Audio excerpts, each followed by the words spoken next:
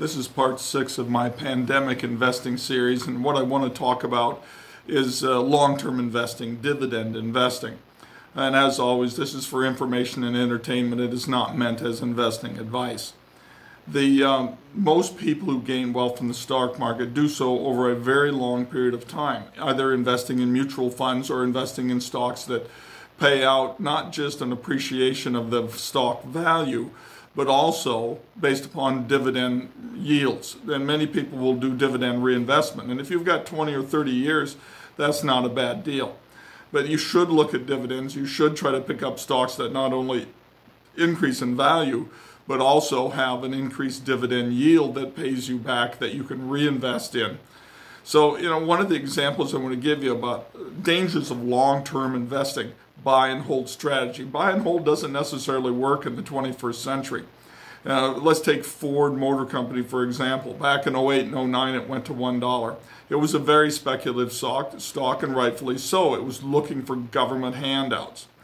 And so you bought stock below $2 a share. You have dollar cost average in at $1.50, $1.75.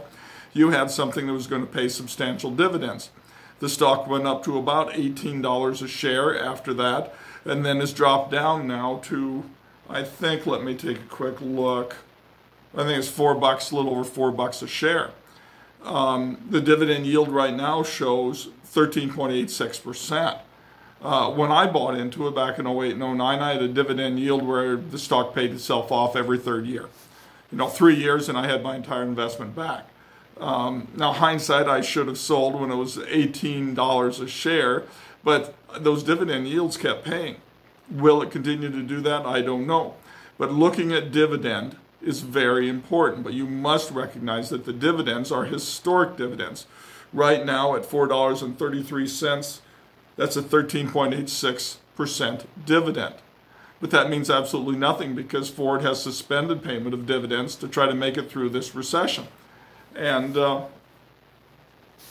so you need to look at the earnings history, the payment history, and what the business is going to be like in the future. Will there be money in this company to pay dividends in the future, the near future, the long future? Dividend is an excellent starting point in investing in stocks. You want to get dividend stocks, ones that pay regularly, and now during a pandemic you want to get them at those bargain basement prices. But with investing, it's the long term. It's the payout 5 years from now, 10 years from now that really counts. But you have to watch the stocks. You have to make that decision. Is today time to sell? Is it at its peak and the dividends aren't going to be the best part of the profit in that particular stock? Think long term, think dividends, do your research, invest wisely, sell when you think they've reached their peak. Good luck in your investing, and as always, this is for entertainment and education. Information is not investment advice. Goodbye.